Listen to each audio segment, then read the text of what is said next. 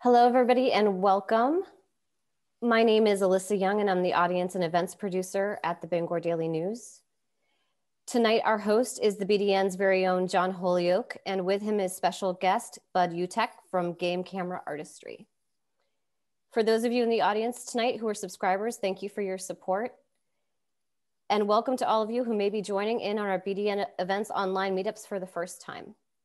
We'd also like to thank our tourmaline sponsor for this event, Harvard Pilgrim Healthcare. As a reminder, this event is being recorded.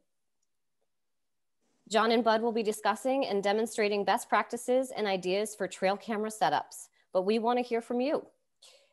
If you have a question for any of our speakers, please use the chat function and send them in, and I will pose them on your behalf. I'd like to tell you a little bit about our host tonight, John Holyoke. He's worked for the BDN since 1993, and for the last 18 years, he has covered the Maine outdoors as a columnist, feature writer, and outdoor editor. He grew up in Brewer, graduated from the University of Maine, and enjoys hunting, fishing, and reading. His first book, Evergreens, which was released in October of 2019, is a collection of BDN columns and features. On that note, I will let John take it from here and formally introduce our guest and get started. Thank you very much. It's my honor tonight to introduce everybody to Bud Utecht of Game Camera Artistry. Now, Bud's also the owner of Buckhorn Camps, which is up on Middle Jomeri Lake, and he's a contributor to the Northwood Sporting Journal. He's a writer as well, writes a monthly column called What's in Your Woods. I'd like to welcome Bud here. Thank you, John. I appreciate that. Now, before we get started, I'd also like to thank all of you for helping make our ongoing trail camera series such a success. Since we rolled this feature out informally in October, middle of October was our first one, we've had nearly 2 million people drop by to look at the photos and videos that we've put up on our website. All of those were submitted by you, our readers. And while we can be categorized as a medium-sized regional news organization, we've stepped well beyond that definition in this feature. Submissions so far have come from 18 states and Australia. And kind of the neat thing for me, trying to appeal to a... John, you're muted. Was I unmuted? Was I muted for just the end of that or for the whole thing? No, the end. All right. Well, I'll just pick up and say that we have we've received submissions from 18 states and Australia. And the cool thing for me is it's given outdoor lovers of all stripes something to smile about. Whether we're hunters or wildlife watchers, everybody seems to have loved it. Now, with that said, let's get on with the show. And I'll give Bud a small prompt based on something his wife told us in show prep. I think that your history with taking pictures of wildlife goes back a long, long way. And I heard a story, something about coyote pups. Can you share that with us before we get into the meat of the program? Well, my obsession with it started with this story. My brothers and I enjoy doing this, and we live about 100 miles away from each other. So we would send each other pictures, and it was very competitive. You know, who got the biggest bucks and all that. So one day, my brother sent me a photo that he got on his game camera of coyote puppies. And I have to say, I was quite devastated because I don't know how to compete with that. You may hate coyotes, but boy, those puppies are awful cute. So I didn't really know where to go with that. So I started doing more research on, you know, getting better cameras, getting better setups, how to get, you know, better pictures, because many times we were getting pictures, you couldn't even tell what the animal was in the picture. You could see something there, but you couldn't really tell. They were so blurry and the flashes didn't come out well. So my drive sort of went in the direction of high quality pictures and high quality setups. After that, it took off, and I sort of went on a binge of buying cameras, and I'm up to about 100 of them right now. And what was the image that you got that you finally trumped your brother's coyote pups? You know, we don't keep score anymore because we do it more together now. We're getting a little older. We're over that competitive thing, I think. So, you know, I've gotten so many great pictures, and everybody does. That's the fun thing about it. I don't have to be competitive in this, because customers and people are very anxious to come up to me with their phones and iPads and stuff and say, "Hey, wait till you see what I got." And it's every bit as great as anything that I've done. So it's just exciting to see it all the way around. That's fantastic. Now, before we go farther, I ought to make a little bit of a disclosure. You are a representative and do sell a certain brand of game cameras, but you're not trying to sell anything to people here this evening, you guys. Nobody's going to put out a sales pitch to you. You can rest assured. But judging by the quality of the stuff that Bud does put out, it sounds like it's not a bad idea to kind of listen carefully when he starts going through the ins and outs of how this all works. I'm listed here as a co-host, but really this is the Bud show, because the trail camera images I get are, you know, they're the mystery beast kind of thing. There's a blurry thing and it's kind of half lit up and it's all out of the frame, and you know, it's not very good. But the stuff that you've already seen from Bud proves that his stuff is real art. And I think now we'll just kind of let you, Bud, talk a little bit about, you know, game cameras and how to get the most out of them. Or do you think that maybe we should start with what not to do? Don't get yourself on the wrong side of the law. They certainly go hand in hand, John. One of the biggest thing to game cameras is people will set them either in the trail, so they're looking right straight down the trail because they feel they're going to get the best image that way, or they set it back and it's perpendicular to the trail. And perpendicular to the trail means every movement is magnified that much more. So you want to stay away from that one, just because your movement's going to cause blur. I set mine up sort of 45 degrees down any trail where I think the game is going to come from. And I set it in a location where it's going to blend in a little bit. I've seen game cameras in the woods and they're on the tree, you know, exposed, you know, right out in the open. And even though it's not causing any harm, animals are wary of that. They don't like the looks of it. They don't like the feel of it. So say you have a clump of 3 trees and you can put it on the middle tree, and you know there's stuff around it, it doesn't stand out as much, and the game doesn't even pay attention to it a lot of times. Which will lead me into the flash, because that also can be a bit of a misnomer for people. All the cameras today use infrared flash. So when they first came out with infrared, they said that the animals could not see that. And that proved out to be not true. And you can see it on your cameras. When an animal walks by at night, they are looking right at the camera. They didn't see the color of the flash. They saw it as something moved, something changed real quick. And that snaps their head around to look at it. And now they're just uneasy about it. So they came out with black flash. There's several names for it, but it's another level of infrared flash, and the wildlife cannot see it. So which one do you want? You obviously want the one that wildlife can't see. The downside to the black flash or the no glow flash is it's very tunnel vision and it doesn't reach out as far.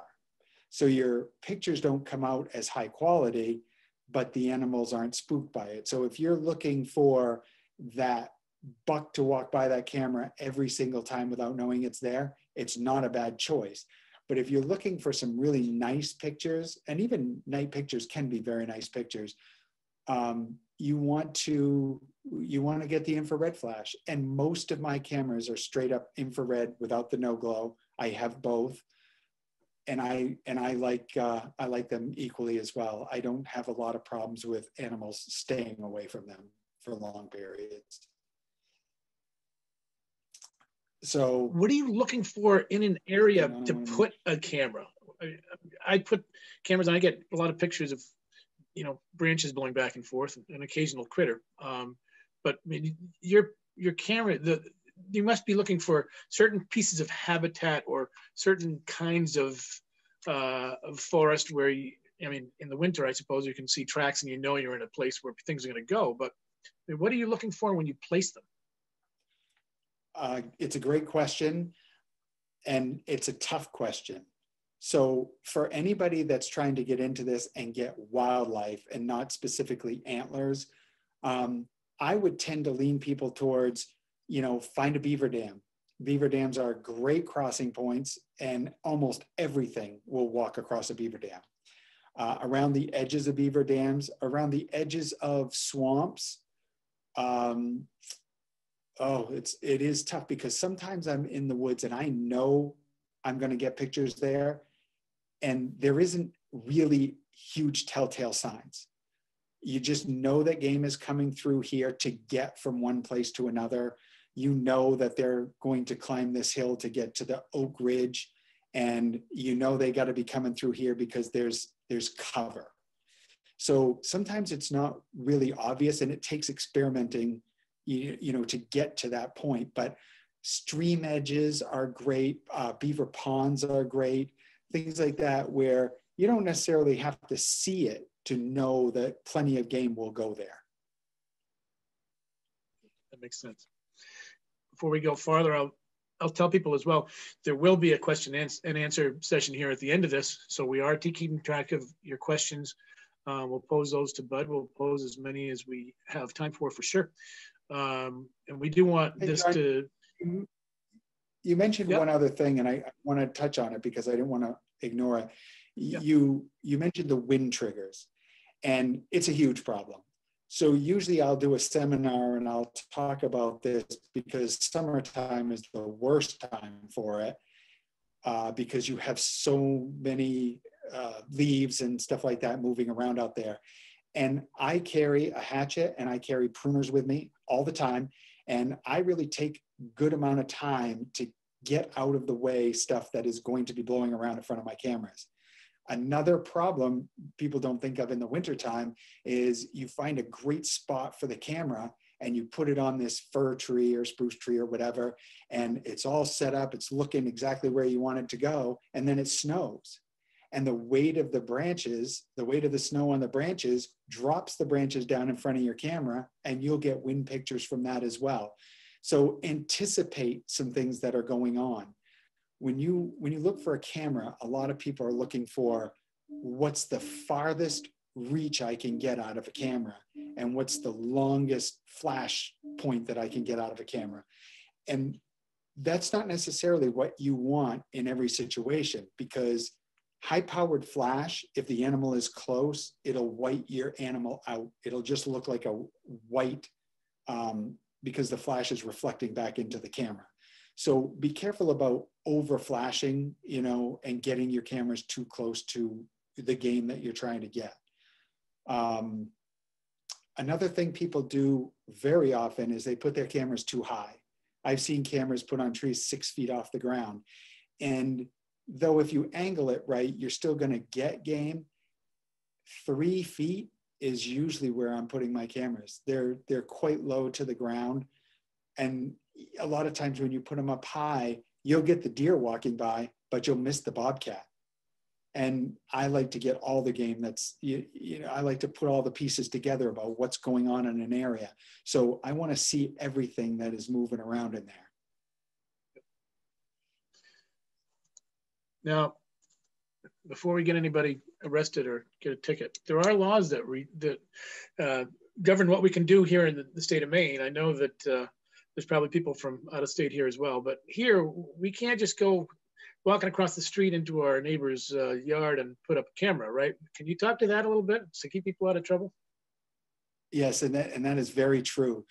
And a lot of people think that the Inland Fisheries and Wildlife came up with this law, and they did not. The legislature is the one who came up with this law, and the department really didn't want it worded this way, but that's what they got because the legislature has passed this. You cannot put a game camera in the woods on private property without written permission from the owner. It is very clear. And you also must have your camera labeled with your contact information. So when you put your cameras out there, make sure you follow that. I follow some additional rules for myself. One of them is I don't want to put cameras where I'm going to find people. Inevitably, it will happen, but you really want to stay away from capturing people because you don't want to be in the woods getting filmed every 5 seconds on a camera. You know, you're out there to enjoy yourself, be a little bit free, and you don't want pictures taken of you. So try to keep away from people as much as possible. And I think we'll all get along with this really well. Interesting thing about your shots, Bud, that I didn't know until I did a little research on it. You don't use bait at all. This is all natural animals doing natural things, correct? Correct. It was a rule I established. Actually, I told Katie about what my idea was about Game Camera Artistry, and Katie's my wife, and she pushed it right over the edge immediately. She got in contact with people to get the website set up and got me writing for the Northwood Sporting Journal, things like that. And it took off very quickly. Well, right away, I wanted to do it as naturally as possible. And I didn't want to use bait. I wanted to get animals doing whatever they were going to do out there without me influencing it. And it's been extremely rewarding to do it that way. Now, when you go and set up a camera, I mean, let's get into a little bit of the tech stuff. What features do you want on a camera, and what is your setup? How are you setting them up? Does that vary from spot to spot as what you're actually looking for? Yes, I'll speak to the first one. This is very important stuff. A lot of people, one thing you need to know, because you'll see it written on all the boxes, is trigger speed, okay? Trigger speed is how long it takes the camera to take a picture from the time the motion is detected. So everybody's looking for faster and faster trigger speeds. But most of the cameras today are triggering outside of the area where they take the picture. So if an animal wanders in and is hanging out just outside of the viewing area, they're still triggering the camera. So I've got many, many pictures of, let's say, a deer standing right on the edge of where the camera can take pictures, and I'll get a piece of his nose, a piece of an antler, an ear, and they'll wander off in another direction. And if you didn't get those, you'd think, I got something wrong here because it's triggering, you know, some wind picture or something. So fast trigger speeds what they do for you is if an animal is walking across, it allows the camera to take the picture before the animal is halfway or all the way through the zone for taking the picture. So you do want a pretty fast trigger speed if you can get it. And I know early on, many, many times, I have half an animal in my picture because the trigger speeds were so slow, the animal's movement would take it through. Now, you're not going to get pictures of animals, especially if you're perpendicular to the trail, if they're running. Usually a running animal is going to get through before the trigger comes up. But I do have to say, my brother did it again. He got a picture of a coyote sprinting through the camera lens, I think it was last week, and it is absolutely gorgeous. So there's always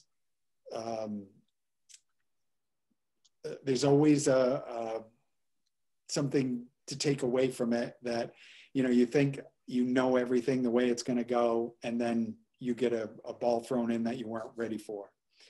So another thing that I do very often is I use the burst mode. The burst mode is great because you're going to get multiple pictures. Now, I use Browning cameras, and it isn't to say there's anything wrong with the other brands, because I also use them. And I use Browning mostly because I'm a dealer and because, you know, I'm used to setting them up. And when you get used to setting up your brand of camera, it just makes it that much easier to make sure everything's right when you leave the camera. So the burst mode on a Browning camera, you can get rapid fire or standard. I use standard mode because if you use rapid fire, you get 3 pictures and they're all identical. It takes the pictures so fast. So standard lets a little time go by in between. And let's say the animal's head is moving in the first picture and you got blurry antlers, but the next picture, it might be perfect. So it gives you that much opportunity to get at least a great picture out of the 3 burst. I use 3-shot burst, but you can use up to 8. Then what happens is there's a delay between the burst. So I go 3 shots, I set up a delay, and then if it senses movement, it does 3 more shots. What happens when you do that, a lot of times you will get pictures, you'll get a series of pictures that's really better than any one of the pictures could be. I have series of pictures of watching, and unfortunately this happens out there, 5.5 hours of watching coyotes pin a deer into a brook and take it down. I have pictures of a bear coming in and scratching a tree, and then a bigger bear coming in and pushing that one out. The second bear stands up and his head is higher than the first bear could even reach. So that bear rubs his back on the tree and does his thing and he moves off. The little bear comes back right after he leaves and climbs all the way up that tree. So you're gonna get these series of pictures that you can't really describe to people until they see them and you're so excited about it. And I guarantee you, you can go to the internet and look at pictures of lynx all day long. And they're a beautiful animal and everybody loves them. Get one on your game camera and you will show everybody you've ever met in your entire life. So it really is that exciting when you're out there getting some of these images. Now, when we look at cameras, you can spend next to nothing, or you can spend your week's paycheck on a camera. What's the minimum that you say, okay, this is where I draw the line? Is it, I want something at least this good to get the kind of images that I want?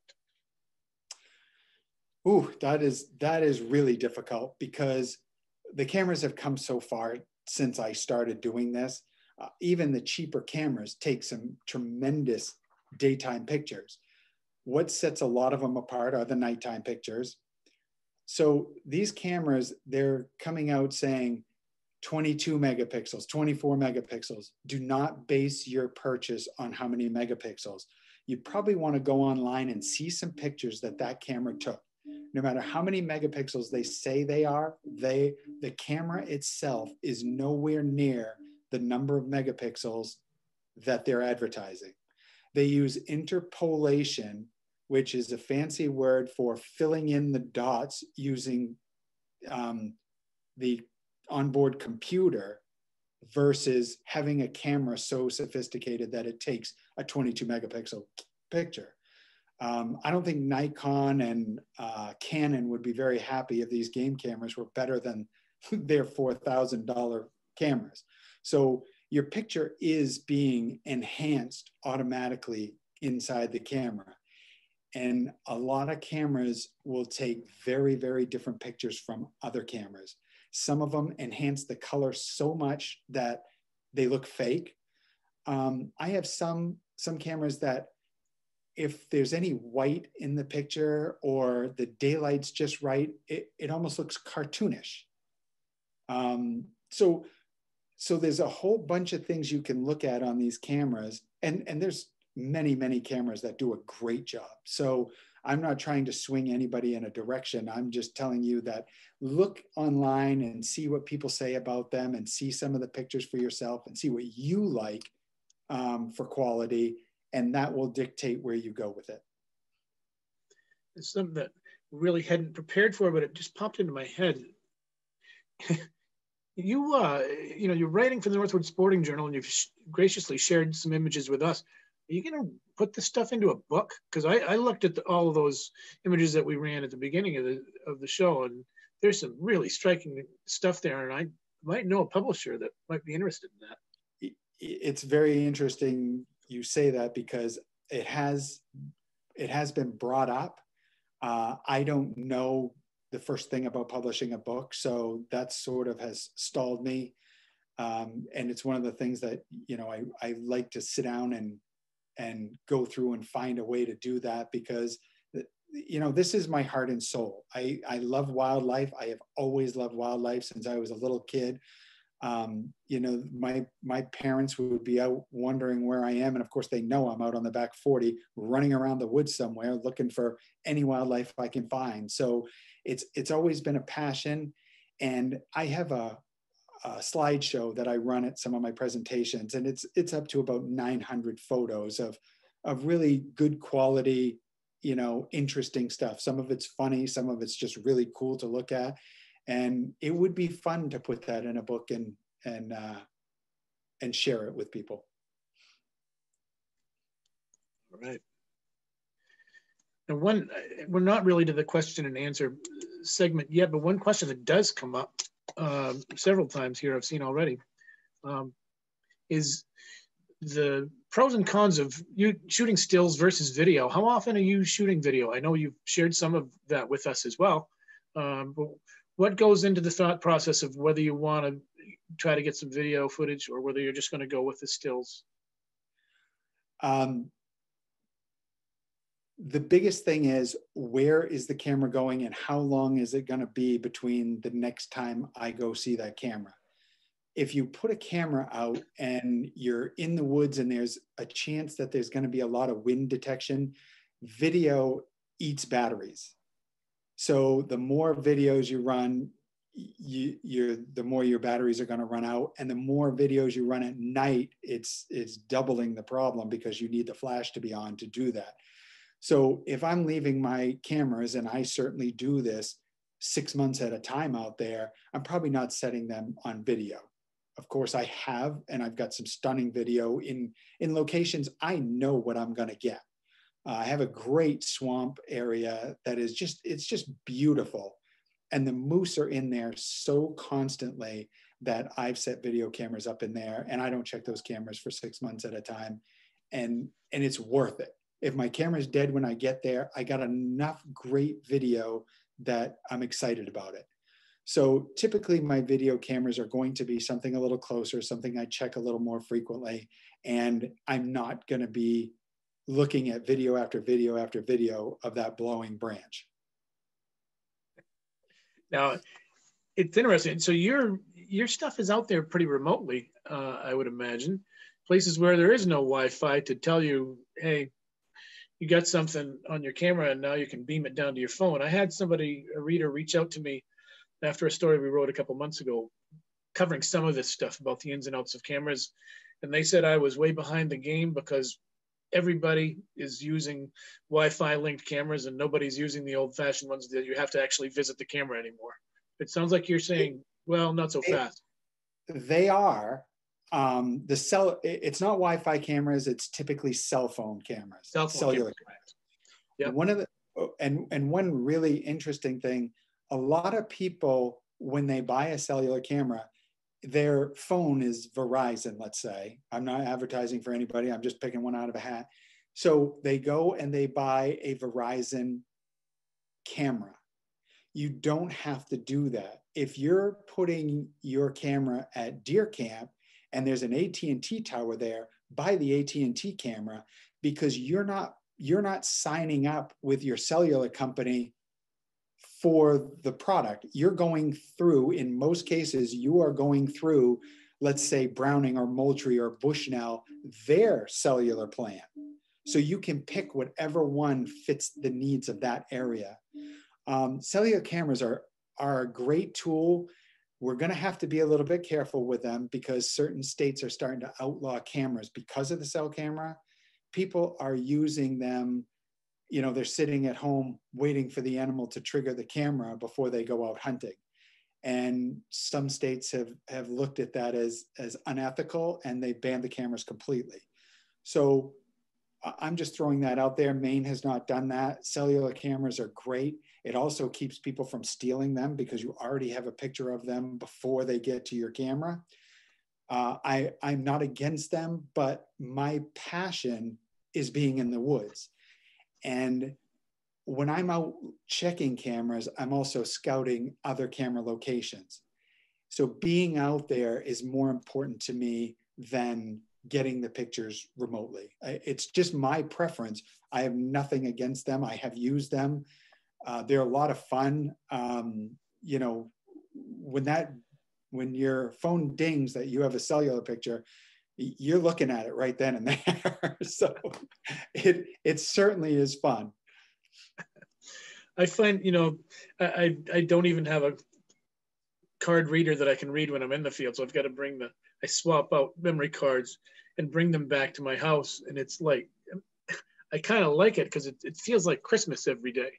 You go out there and you switch out the card and bring it home. You can't wait to get home to find out, did I get something today? What's going to be there when I unwrap it? You know, it's really kind of a neat feeling. I feel the same way about it. It's that exciting to me, but I don't take my camera cards home with me.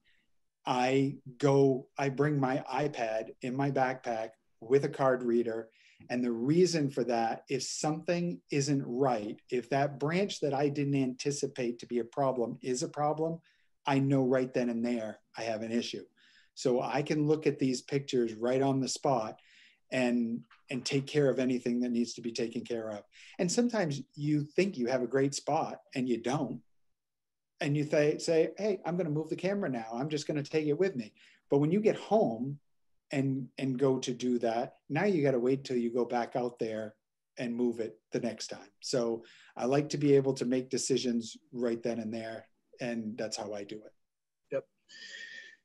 Now we're just a few minutes away from when we thought we would go to some Q&A stuff. But do you have another, you've done this seminar a lot of times or talked about game cameras a lot of times. Do you have something that is on your mind from your past presentations that you'd like to get to before we turn it over to the crowd? Well, we certainly haven't covered everything there is to game cameras, and we couldn't possibly do that. One other thing is these cameras take a picture and you're looking for something moderately close to the camera. So keep that in mind. And it takes a broad view of the area that you're looking to shoot in. Keep that in mind when you're setting up, because you want the animals to look like they're actually right there in the camera where you wanted them to be. So setting them too far back, obviously the animal is very small in the picture, and setting them too close spooks the animal. So it's something you've got to get used to. 20 feet off the trail or so, and you're probably going to get some great pictures. There is one exception to that: moose. Moose are so big that many times where you would get a great picture of a deer, you get a moose's shoulder. So if you're looking for moose, you really do have to get back a little bit more and set up a little higher. The one nice thing this is kind of fun to talk about. Maine is a very fun state to put game cameras in, and where I have cameras all over the state, I'm lucky that I can grab all the different species of wildlife that we have. Maine is the northernmost region for many species of animal and the southern range of a lot of species of animals. So where in northern Maine, you'll get pine marten, down in southern Maine, you won't, but you won't get a gray fox in northern Maine where you will in southern Maine. Many more moose in northern Maine than southern Maine, and vice versa on the deer. So bobcat and lynx are two other great examples of their climactic regions sort of coming together. I only have one spot in the state of Maine where I have overlapping lynx and bobcat, and that is actually in Washington County. So now I'm going to ask, Alyssa is right on it. She's going to share some of these photos again. You saw them at the top of the show. You don't need to see my ugly mug so much. You can focus on the beautiful animals. And I'm going to start going through some of the questions, feeding them to Bud to see what he's got to say. I'm waiting for my teleprompter to turn on. Or am I going to just leaf through on my own? John, I've actually got a couple of email questions. Sure. If you don't mind, I'll pose them to Bud directly. Absolutely. Douglas is asking, he says, I can get multiple daytime videos of the same buck without scaring him off, but only one nighttime video. He sees the long duration infrared flash at night and it seems to scare him off. Is there any way not to scare bucks with nighttime videos? I think you kind of answered that a little bit in the beginning, but maybe if you want to recap. The buck probably does not see the long flash. He probably just sees the instant flash when it happens, and that spooks him because it shows up and then it disappears to them because it's movement. It's just something was there and then it's not. And that will spook deer. Coyotes are the greatest telltale of what's going on with your cameras because they are so alert to everything out there that if your camera is showing itself, they will tell you that they'll be staring at it the whole way by. So if they're being spooked by the flash, go to the no glow or the black flash cameras, and you probably need to get that camera a little farther off the trail to keep him from noticing it in the first place. Great. And I'll just do one more question here. What affordable trail cameras would you most recommend for beginners and why? Again, I use Browning and that's what I use mostly. I've used Bushnells, I've used Moultries, I've used Exodus, many others. Some of them aren't real fun to program, and I found that the Brownings are very, very easy to program. Browning has many levels of their cameras, and I don't even use their top of the line cameras. And this is the picture that you get from their mid-range camera. Their Command Ops is their lowest end camera, if you will, but that's taking better pictures than I was getting off my higher end cameras 5 years ago. So everybody's come so far that usually the cameras are going to take great daytime pictures as long as your setup's good and you have good light. But at night, some of them just don't stand up as well as others do.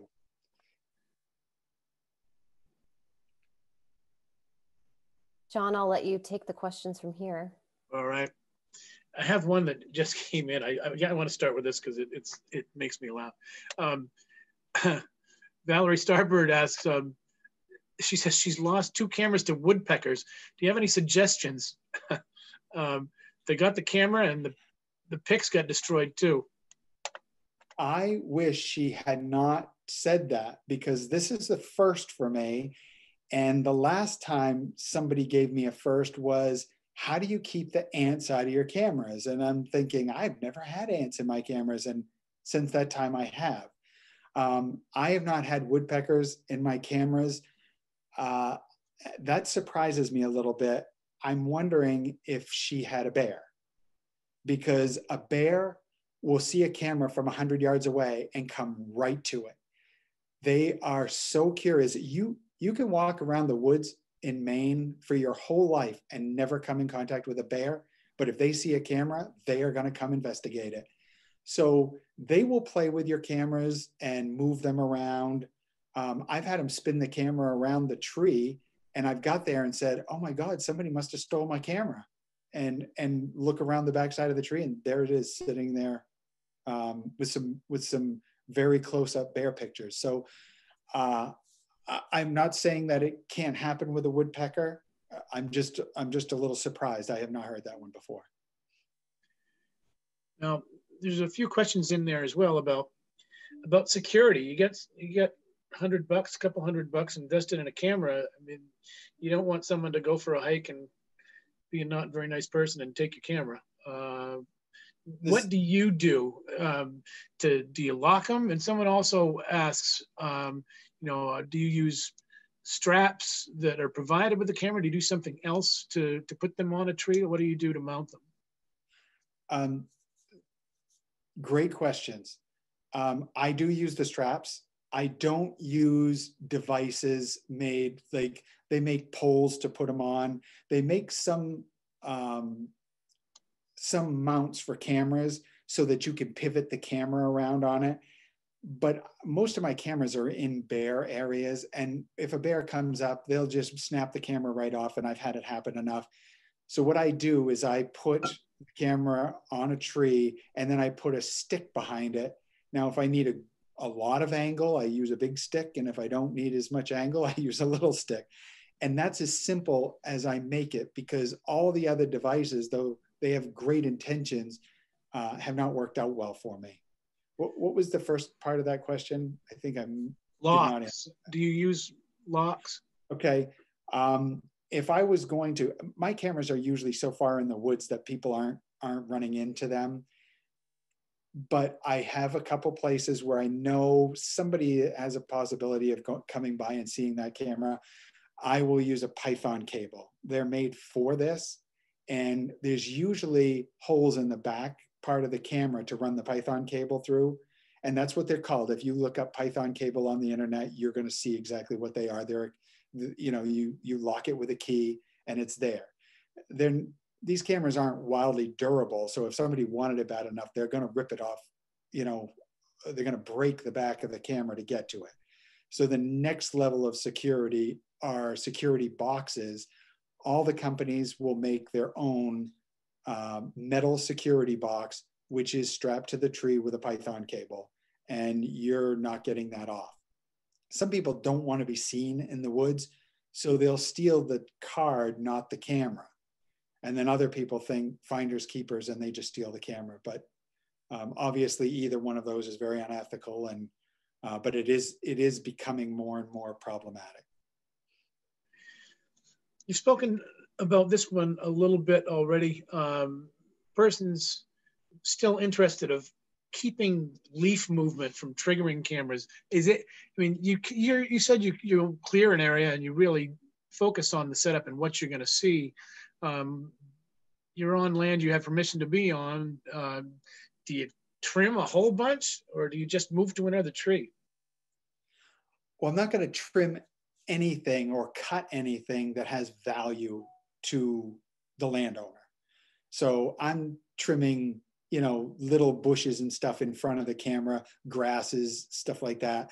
A few limbs off a tree. As long as you cut them cleanly, you're not harming the tree. So that isn't a big problem. I don't think anybody really worries too much about that. But not getting it out of the way. I have gone in and had 5,000 wind pictures on my camera till the batteries went dead. It's frustrating, and I understand that as much as anybody. And every summer I'll have a camera and I'll take the risk, and I know it's going to happen. There's nothing you can do about it. The grass will grow up, the 3 feet it takes to get in front of the camera, and then it starts blowing around and triggering my camera. But from the time I put the camera up to the time the grass has grown tall enough, I'm going to get some great pictures, and I know it. So I'll risk that to get what I'm looking for. And then I'll either, cut those grasses down, or I'll just move the camera. And I have cameras that I'll put up every year in a spot for a certain amount of time. And I know that I don't need to leave it there because nothing else is going to happen. You go up on top of a high ridge with a lot of sun in the spring, right after snow or right as the snow's melting, you're going to get a lot of activity. But as it heats up, they don't want to be up there in the heat. So they're moving down to the swamps and stuff, and the cameras go dead. I'll just take the camera and move it someplace else. So keep that in mind too. Know that your camera may not have spooked all the animals. It may have just been they're adjusting to the temperature, the weather, their breeding habits. If you're getting bucks all summer in a certain spot, you're not going to get them there in the fall because they're going to where the does are. So all of a sudden your bucks are gone and you're thinking, oh, I've spooked them. No, they moved to where the does are. So keep that in mind also, because if you leave it there, they'll come back. Just to take a step back to clarify, you were talking about sticks before. Now, correct me if I'm wrong. So if this is my trail camera, what you're talking about is putting a stick behind it with the tree over on this side, correct? And then getting it to an angle that you want, either up or down, to focus on the area where you think the game is going to be, correct? So you just take a branch, Correct. a small branch, and put it behind. That's all there is to it. And I've seen even some jokes on Facebook about the stick behind the camera being the best invention known to game cameras. It's easy to do, and if a bear does knock the stick up. But typically they'll go sniff it, and I have videos of bear sniffing the camera, and you can hear them, you know, huffing in the background, and you can see it wiggling around sometimes. But typically they don't break them. They have. I will tell you that it's not foolproof, and I don't usually put any security boxes or anything on them. But I'm not baiting either. If you're baiting a bait site for bear, you have to be 10 times more careful, because they will really mess with your cameras in a situation like that.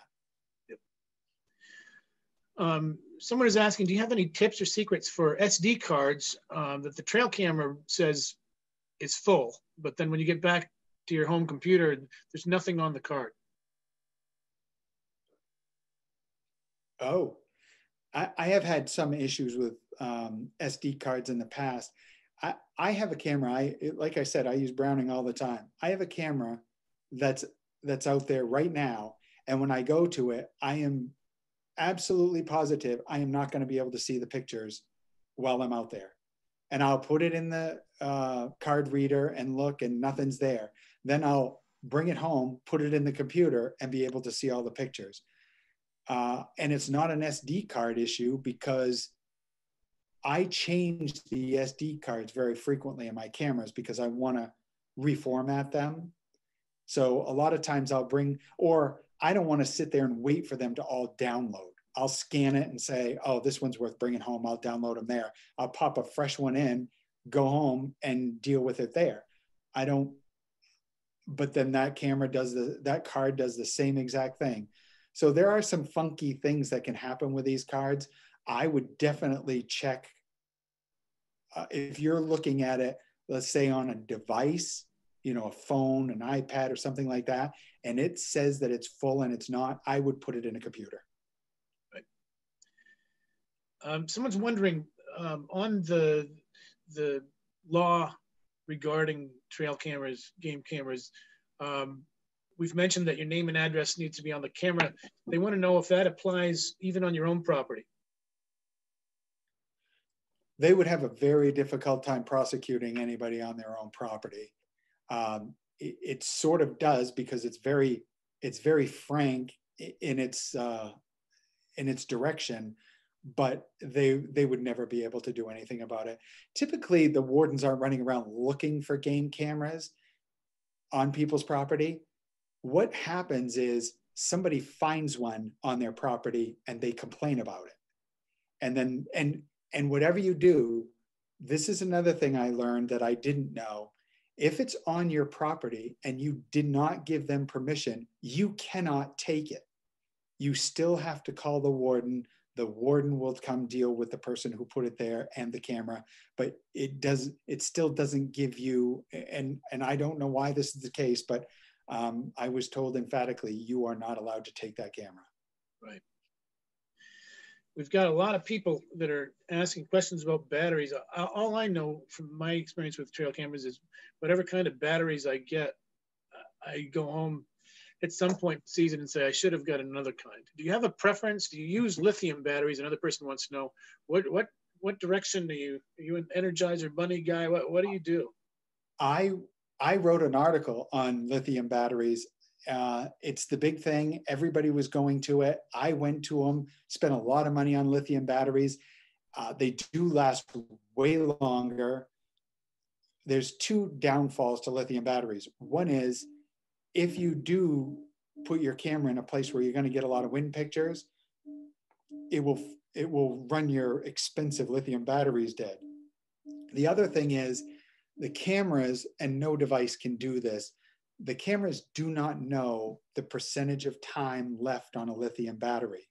So if you put alkaline batteries in your camera and you leave and you come back, it will say 60% of your battery life is left on this camera.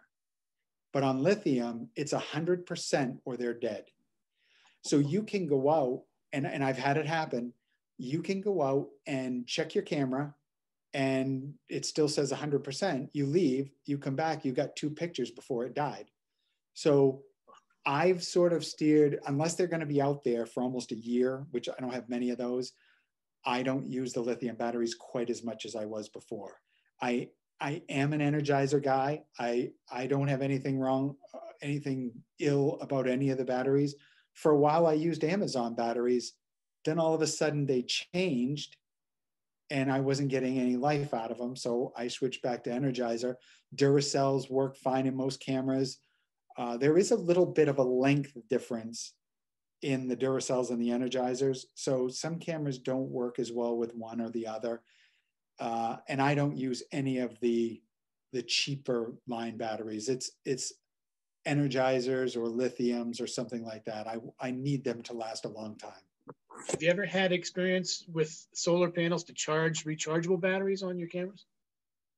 I haven't. I just read some articles about that. They're actually coming out. There's a company coming out with a camera with a rechargeable battery on board.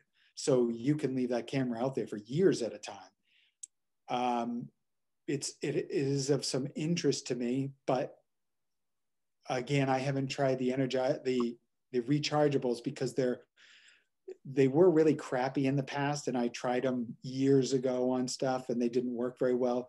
But I am hearing if your cameras are close and you're not getting, let's say you're not getting 100 pictures a night at a deer feeder, you're probably okay with them for a couple months at a time. That's what I'm hearing. I'll take a break away from the Q&A for just a minute with a self-serving announcement from me. This feature has been a lot of fun. We've got a lot of response from people all over the country, as I said, and as far away as Australia. If you'd like to take part, and you'd like to submit some photos or video to us, you can send it to me at J Holyoke. My name is spelled in the box up there, just the letter J, Holyoke at BangorDailyNews.com. We've got all kinds of photos left in the queue that we have not got to yet, but the supply is not endless, and we're always looking for the next greatest thing. So even if it's a mystery beast. So we look forward to hearing from you guys about that. Now, we have a question about, so, and I've seen this listed on my cameras on the instructions about the sun sweeping across the camera and causing all kinds of issues. What can you tell us about that, Bud? That is typically a fall issue when the sun is lower in the sky, and a spring issue. It usually comes out of it when the sun's higher in the sky. But if you put your camera in a spot where it's facing into the sun, it will set your camera off by itself. The flickering of the trees, even way back in the sunlight, it sets your camera off. And many times you'll come out there and your camera is just loaded with really hard to see pictures of just the sun coming up. So you do want to pay attention to that. Again, I have to weigh that out with what I'm looking for. Is it worth it to get a bunch of those? But there's something else I'm looking for in that area that once that passes, I'm likely to get. So, but if I could have set it up differently away from that sun directly at the camera, I certainly would have done that. Right. Any advice for somebody that really just wants to get pictures of birds with their trail camera? A bird feeder is a great, a great way to do that. We're going away from your anti-bait ethic here, but I don't use it, but I'm not opposed to other people doing it. We actually bought my mother a camera, and she puts it on her bird feeders, and she gets some tremendous pictures. I get birds, but believe it or not, it's more on the rarity. And what I get for birds are great blue herons. I have some stunning pictures of them, ducks, woodpeckers, things like that. But the rest of the birds, it's interesting how few opportunities you get for birds. I don't target birds as much. So, you know, I'll get partridge and stuff like that, but I don't do a lot with birds. I love getting them, but I don't have a great answer for how to target them because they would be difficult. Yep. Now here's a real tech-oriented one, and I'm not sure if it varies from camera to camera, but they say when they open this SD card on Windows Explorer, it shows two folders. One has the photo in it, and the person has no idea what the other one's for. You have any idea what that might be? I know what they're talking about, and I never really researched it because I know which one to open. So I don't have a great answer for that. I'm assuming it's the information to tell it where to put it and how to put it in there. All right, here's a tip from Brett, which I hadn't really thought of. I was always kind of fly by the seat of my pants when it came to what am I going to get for a shot. Brett says that they place their cell phone on the face of the game camera and take a picture from that point and that angle to get an idea of the field of view that they are likely to get. Does that sound like something that makes some sense? Do you have anything to add to that, Bud? Nothing to add. It's a great idea. I don't do it. The way I position my cameras is I set it up and then I walk out before I even turn it on. I walk out there in front of it and see where it's pointing. And then I adjust it from there to make sure it's pointing in the direction that I want it to. I've done this so much. I pretty much know the field of view I'm going to get when I see a spot. So I don't look at that as much, but by all means, that is a great idea. Mike comes back to say those two folders, one of the things that might kind of answer the question we had before of, hey, it said it was full, and then when I got back to the computer, there was nothing on the camera. Perhaps they were just looking in the wrong folder, which makes some sense as well. Well, and now that I use my iPad and I don't use my phone because I can see the pictures on the iPad better. I'm getting a little older, so I have to have a bigger screen with me. I don't usually download them right to a computer, and when you use your device, it doesn't show you those folders. It just shows you the import folder of the pictures. So that makes it a little easier as well. Now, I picture you, Bud, as this old Maine trapper, you know, working your trap line, but in this case, it's a camera line. We had a question about that. How often, and it doesn't matter from camera to camera, it sounds like you said it did, but how often are you going back to check your cameras and find out what you got? It really depends on where they are. Cameras that are local here, I might, because I want to take walks, I might check them every couple of weeks.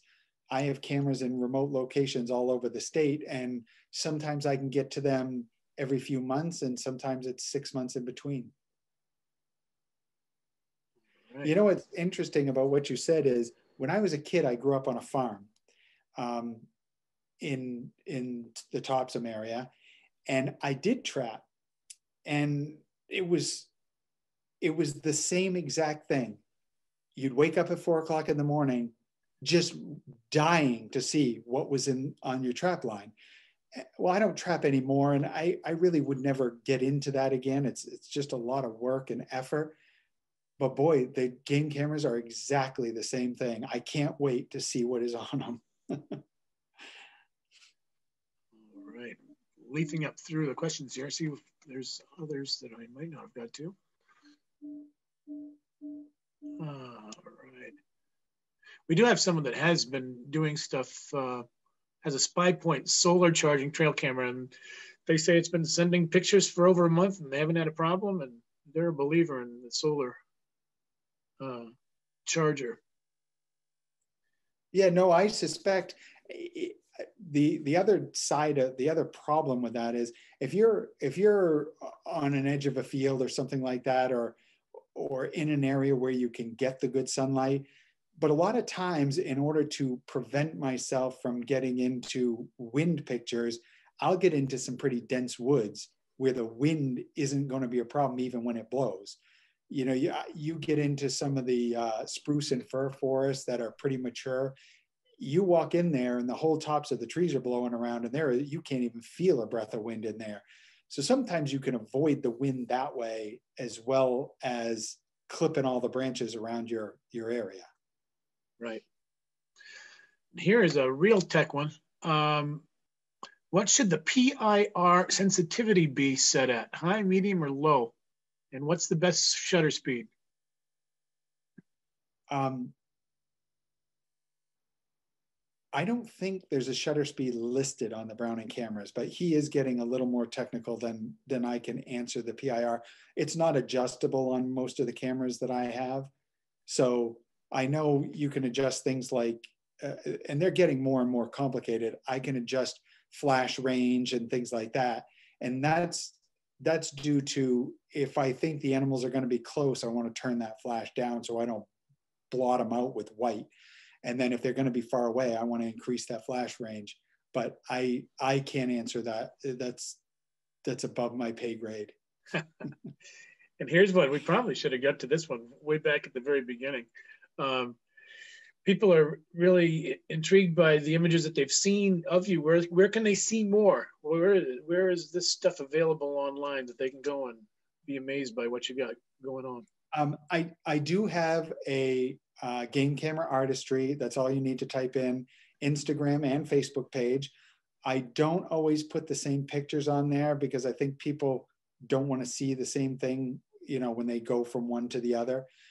So there's a lot of different pictures on each one. I do post some of my pictures on the Buckhorn Camp's website and Facebook page. So you can see some of them there, because obviously I get some of them here, and I like to post them so people can see what's going on around Buckhorn Camps. We will make sure also to send an email to all the participants with information about Bud and where you can, and his social links and all of that stuff. So you can expect to see an email after this event.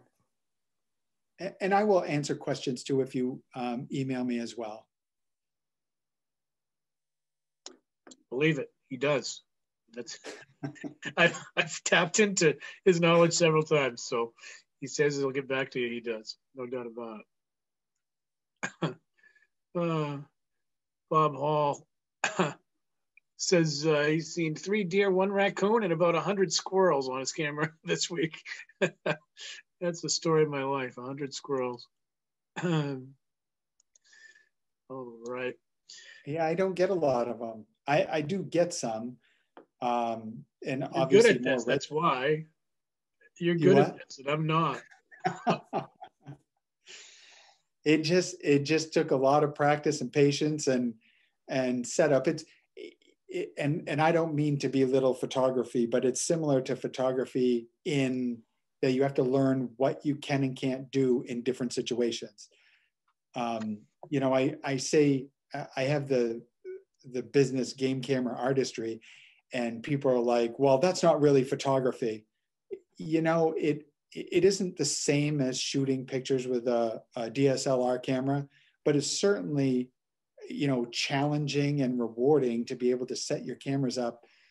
Some people call them camera traps, and set them up and get some high quality photos. So I view it as being able to do the setup, and it is photography to me. It's photography to me too. The images are fantastic, but thank you very much for sharing that with us tonight. I'll turn this back. Thank you for having me. So, or one of our other moderators, if they have any final words they want to say. Yes, hi, we just want to thank you all again for coming. And as I said before, we will be sending out an email to all the participants with some information about Bud and what we discussed tonight. So keep an eye out for that. And this event was recorded, so we will send you a link so that you can review it as well. Thank you all for joining us, and I hope everybody has a good night. Thank you so much, Bud. Thank you so much, John. Thank you for having me. I really enjoyed it. Thanks, Bud. Thank you, Bud. Very nice. Have a great evening, everyone. Good night, Thank- everybody. Thanks a lot. It was great.